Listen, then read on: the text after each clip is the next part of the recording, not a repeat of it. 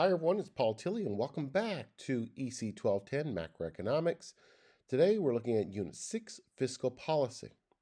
You'll find all of the information with regards to fiscal policy in Unit 6 of the D2L and Chapter 7 of the textbook. Specifically, we're going to be looking at describing how the federal government's budget depends on three factors: the rate of taxation, the size of the gross domestic product, and its own spending levels. We're going to explain the pros and cons of budget policy aimed at achieving full employment equilibrium. We're going to explain the pros and cons of budget policy aiming at achieving balanced budget in the fiscal year. We're going to explain the pros and cons of budget policy aimed at achieving both full employment and balanced budget over the life of the business cycle. We're going to explain the pros and cons of budget policy aimed at achieving both full employment and a balanced budget over the life of the business cycle. And we're going to discuss the cause, size, and problems of the national debt. First, let's take a look at fiscal policy in general and how the budget relates to that. Governments have to spend. And you think about it, a country or a province or a town, they all come together with the intention of working together to achieve some goals. That's exactly what government does. In order to achieve those goals, it usually involves spending. So obviously there has to be some revenue in order to allow for that spending. You either get revenues or you borrow money. So government, every year, they make a plan. And this plan is called the budget. And the budget effectively lays out the spending priorities for government. And different political stripes will have different priorities. When we have elections, you will see priorities change. But the fact is that every single government, no matter what political stripe, will create a budget that lays out their spending objectives and also spells out how they're going to get revenue. Where's the revenue going to come from? Taxpayers, or you're going to borrow it. So what should a government's attitude be towards its own spending and taxation? Really depends on the political stripe. How small or large should government spending be? How large or small should taxation be? Should the two be equal? Should we spend as much as we tax? In other words, do revenues and expenditures meet one another, or is there borrowing in place? Does the condition of the economy have anything to do with the answers to these questions? It certainly does. It's going to affect how much tax revenue is generated. If the economy is doing real well, there's lots of tax money coming in. If the economy is not doing so well, there's less tax money coming in. These are the types of problems or issues that are addressed by government and spoken about in the budget. The budget is presented every single year. This, for example, right here, I have a video of the Minister of Finance. In this case, it's Krista Freeland, 2022. And it's really a tangible example that where government gets to announce its spending priorities and how it's going to pay for those, either through borrowing or through taxation. In terms of what we have with fiscal policy is really the power of the federal government to tax. And they have to draw in money from various sources, corporations, individuals, in order to pay for all of the projects and programs that they want to provide. People have many different perspectives on how best to manage the economy. If, for example, the economy is in poor shape, jobs are not plentiful, governments can spend more money, and that will help create jobs. But on the other hand, governments could also say, we don't want to increase our debt or deficit. We would prefer that we just kind of cut spending altogether. And government is a very large portion of the economy. So government's decisions are going to affect how well the economy performs. So the federal government changes the total amount or the composition of the revenues and expenditures in order to manage the growth and the demand in the economy. So say, for example, if the economy is doing really well, government can reduce its spending at that time, and that would actually reduce the total amount of spending overall, because as I say, government makes up a big chunk of spending in our economy, and government can actually slow down the economy and lower inflation. The objective really of any government is to keep a growing labor force and the country's stock of industrial plants and machinery employed at relatively high levels without having it go so hot that we generate inflation. That's always a problem. If you got too many jobs and too many dollars chasing too few goods, and you're going to be looking at prices going up, and government doesn't want that either. So government has to do this dance, this balancing act between creating the right amount of incentive to keep the economy buzzing along at a good rate, but not such a high rate that it drives up inflation and prices. So in good economic times, people are employed and there are more income money available to spend. So increases in government revenue, such as taxes, reduce aggregate demand. Obviously, you're pulling money out of the economy when you tax people. They don't have as much money to spend. Higher expenditures by government increase aggregate demand. Obviously, government spends lots of money. You're going to have lots of demand going up there. It's going to create jobs and create a demand in the economy. Thus, if private spending, such as purchases of cars by consumers, falls, so let's assume that we're into a situation where people aren't buying as much stuff, governments can seek to prevent problems by increasing its own demand. Okay, so government kind of step in and increase demand, which artificially brings up, or realistically brings up, the demand and brings the economy back to life.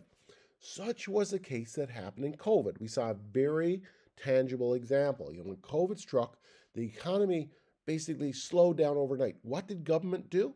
Government stepped in and brought out all of the funding programs that would help people, first of all, who were affected by COVID. Those who were laid off received a CERB benefit. That kept money flowing into the economy. Government started buying things. Government started pushing money out. And this helped keep the economy going, despite the fact that things were really slowed down thanks to COVID. So in those type of environments, yes, spending is really good because it keeps people from not having any money. Now, the problem with that is someone got to pay for that. And that's ultimately what's happening now. We're seeing that the bills for CERB are coming in right now. And the government is saying, okay, we have to reduce our spending somehow or another. So as we move into a new year and new budgets, we're going to see the budget probably reduce spending to reflect the fact that, people are coming back to work now. There's more money floating around and we don't need government injecting as much. And government really has to pay off its debts. If we look at some interesting stats here on the government influence, government influence on spending. The federal government and provincial government and municipal government all buy things, And what percentages of GDP does it really make up, which is the spending component, the G spending component there? Income security, 11% of GDP is government. Education and health, 15%. Housing and culture and recreation, 1.5%. Public safety, 2%. And national defense is 1.2% of GDP. So you can see that government is a big influencer. If you look to the United States, you see government is not nearly involved except when it comes to defense. Defense is always much higher. And we hear in the news, for example, the United States would like Canada to put about 2% of its GDP into defense. Canada's reluctant to do that. We're going to see some changes in that in the next couple of years, but that's big spending. And if we spend money on defense, we're not going to spend it somewhere else. That's the real trick with this. I have here an example of the 2019 budget, and here's a very succinct example that you will find in your textbook. This is obviously slimmed down, but you can see revenues and expenses reflected there from the budget. And we've brought them down into some summary categories. Personal income taxes, revenue to government was $164 billion. Corporate and other income taxes, $50.4 billion. EI premiums, people paying money, comes after your check, that's $22 billion. GST, excise, and energy taxes, 57. Non-tax revenues, 38. So total revenues for government would have been $332 billion. Then we look at the expenditure side. And the expenditure side is transfers to persons. That's, unemployment insurance and the like, or employment insurance and the like, $96 billion. Special spending grants to other levels of government, $76 billion. Public debt charges, paying the interest on our debt, basically, $23 billion. Direct program spending, $151 billion, for total expenses of $346.2 billion. So you'll notice that the expenses exceeded our revenues. All that means is that some of the spending was funded by borrowing. In other words, going to make our grandchildren pay for it. And in this case, the budget deficit, or the difference between how much was taken in and how much was spent, was $14 billion. So we spent more than we took in. So you can see the distribution of revenues and expenses here broken down in these pie charts. You can see that a good chunk of the revenues from government comes from people. Personal income tax represents about half of all revenues that come in, and the other bits you can see there. In terms of expenditures, obviously direct program expenditures, actual government spending for the programs, about 43%. Transfers to persons are about another 30%. So let's put some numbers around fiscal policy. First, let's look at this concept of net tax revenue. Net tax revenue is all of the tax money that comes into government less the amounts that government in turn sends back to people in the form of transfer payments, such as payments for employment insurance or GST or these sorts of things. So effectively, net tax revenue is what government has left after it's paid all its transfer payments. And that amount of money is the amount of money government has to work with in order to provide programs and services. Now, if government uses that amount of money to buy programs and services and doesn't spend any more, we have what's called a balanced budget, meaning the amount of money coming in matches the amount of money going out.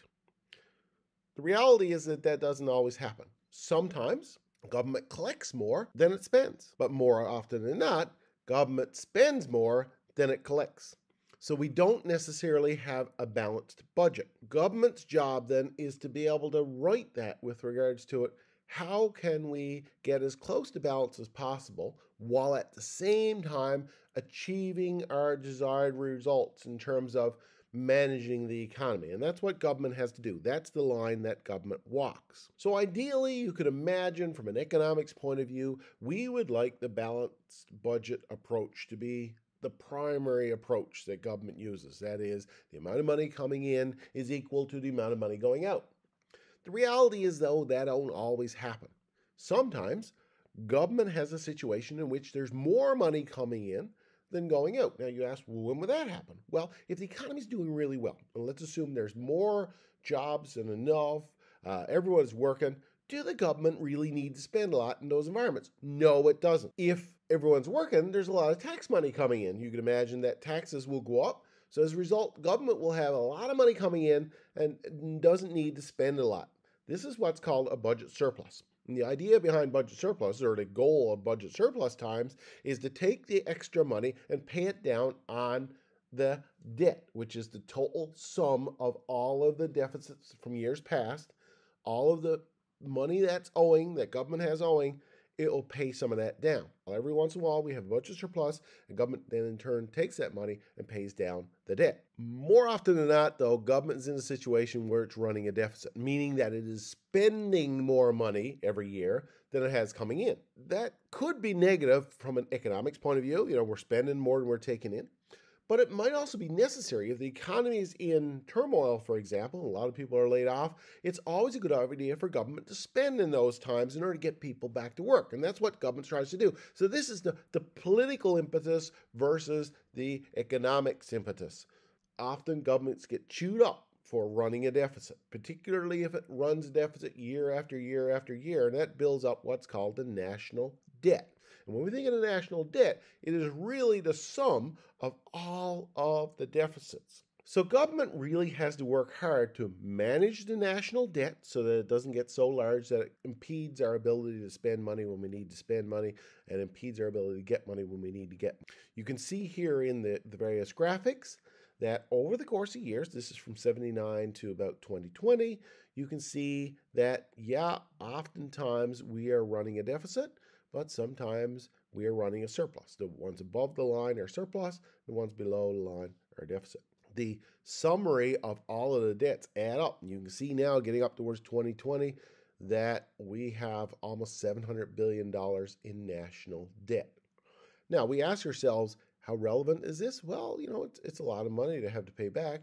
But on the other hand, relative to our GDP and relative to the economy, it's probably not a huge amount of money in terms of the big picture. So government really needs to consider all of these points whenever it develops a budget. It needs to think about, what impact does it have on the gross domestic product of the country?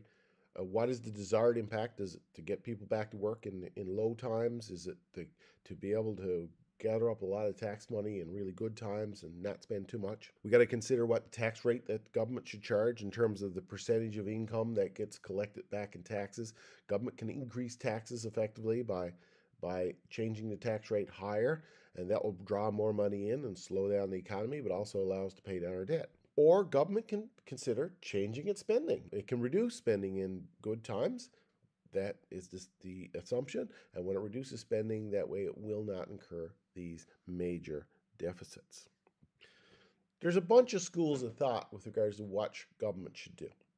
And there's really three broad categories of thought. We have something called a countercyclical fiscal policy. Now, we already talked about Keynesian economics, and this is really coming out of Keynesian economics. And it just says, look, government needs to spend in bad times to keep the economy going. The other philosophy that's on a very more right-wing point of view is to say, look, we're going to balance the budget regardless of anything. So some governments have even brought in laws that say we had to have a balanced budget. Although it sounds good on the days when it's brought forth, people say, well, that's good. The government can't run a deficit. I like that. My taxes won't go up.